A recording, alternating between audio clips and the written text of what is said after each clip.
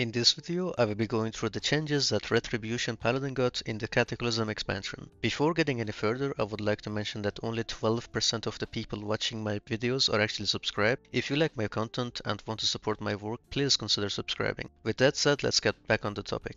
The subjects I'm going to be covering is the new talents and glyphs, revamped and new abilities, gearing and stat priorities, reforges, then new rotation, professions, and some tricks that I have that I will show you at the end of this video. Alright, so to start with, this is the talents and glyphs we're gonna be playing with. The major glyphs are there to not make you ohm, especially the Crusader Strike and the Hammer. For the prime glyph, the Seal of Truth glyph there is to make sure that you can reforge out of expertise into mastery on the pieces that don't have mastery, because that stat is the primer stat that you have to stack, just like strength. Exorcism is just the running dot that goes onto the target for 6 seconds and it does 20% of your damage. Templar Verdict is just a flat out increased damage. There is some red paladins who play without Seal of Truth and just go Crusader Strike for 5% crit, but that's only doable if you have a lot of expertise and you don't lack any mastery on any of your pieces of gear. So the few notable changes that we have in talents and the spells that we've got so far is Divine Purpose, Sanctity of Battle, the Art of War, Long Arm of the Law, Guardian of the Ancient King, Inquisition, Zealotry, and Templar's Verdict. As you guys already know, paladins have a different source of ability cost, which is Holy Power, and this is where Divine Purpose comes in clutch for some paladins and procs rapidly during fights.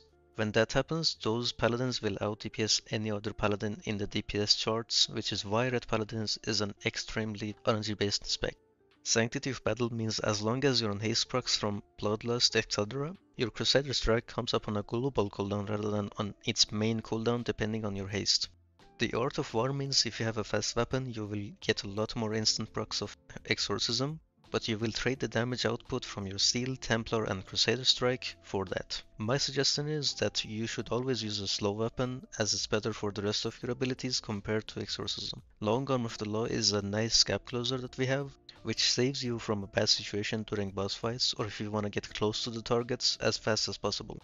Guardian of the Ancient King is an ability where it summons a companion with you that deals damage, and every time you deal damage with an ability, you gain a stacking buff up to 20, which gives you strength until the Guardian duration runs out. You want to pair this ability when it's max stacks with Wing and Zealotry and Trinket procs. For gear and stat priorities, all you want to care about is expertise first at 6.5% because you don't want to parry, dodge or miss any of the abilities. Therefore you want to have the 17% spell hit as well, which translates to 8% hit for melees anyways. After that you want to be reforging all of the pieces into mastery without griefing the expertise and hit, of course. The Rage of Ages is actually the current piece, but you could also grab the Sinistro neck as it's only 5 DPS less compared to this one and it's just a free grab and no one wants it. You should also take Impatience of Youth if you don't have it yet, as it's biz right now, and then in the next phase you have to wait your turn to get the other trinkets over other players. For Reforging, you can just go ahead and download the Reforged LUT Classic from CurseForge. This is a really nice add-on. You can just choose the preset for Paladin and it works perfectly. It gives you the melee hit cap, expertise soft cap and what you need. And whenever you just use your seal, of course it's going to be at 6.5 and it's a really fast and easy way to do this. Right, so for rotations, there is actually 2 ways of doing rotations on pull. But for starters, if you have 4 sets for Prot, equip that and wait for the raid leader to do a pull timer. Here we're gonna just do a normal without lust pull rotation. So I use Guardian into Judgment, I use Crusader and Inquisition. While there is no ability up to press, I usually either Holy Rat or Consecration, and I just go back to normal. I get 3 Holy Powers if I am really unlucky without any Divine Purpose procs, into Wing, Trinket and Zealotry, and I just constantly do the same thing with Templar's Verdict and Crusader Strike.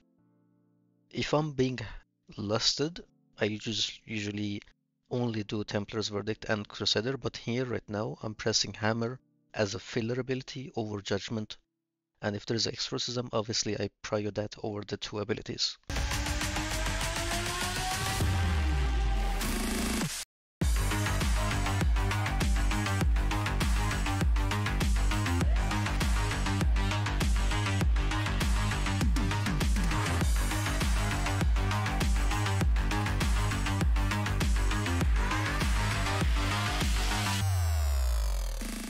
Here's how I do my rotation on a boss fight from pull until like a minute in.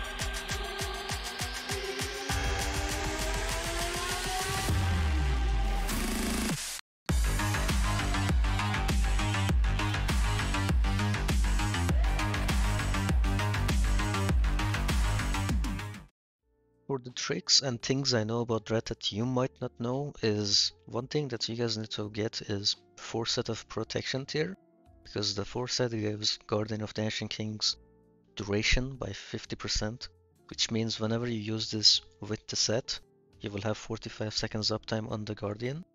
Obviously this is a pre-pull thing and not a mid-pull, and here's on the screen that the bosses you can actually use it on. The second trick I have is, almost every paladin knows this anyways, bubble. You can actually bubble through a lot of mechanics, such as the Omnitron Magmatron ability where it fixates you and it casts on you. Just keep in mind that you have to bubble the initial cast and not the actual breath. The breath is gonna go through regardless of your bubble, so make sure that you do it properly. You can bubble the Philudius' Glaciate, which is really nice to keep DPSing if you have the fire buff, just to hit the ice. You also have the Shield Wall ability that you can just DPS through any mechanic without caring about dying. Just make sure that you utilize this a lot during fights and boss fights. Remember your Arcane Torrents that it actually gives mana back for your Consecration and Holy Rat that you're using as fillers. And don't forget Divine Plea to use this while you're low on mana. And remember, while a boss is not hittable like Nefarian or let's say Atromedes, when they're in the air, just exorcism them. That's just free damage that you can use from far away. That's it for this video. I don't have much more to say about Red Paladin. It's an amazing class and lots of fun to play. But if you like my video, please go ahead and like it and subscribe to the channel if you haven't. It helps me grow this channel a lot and I will continue doing these videos for you. And I will see you guys in the next video.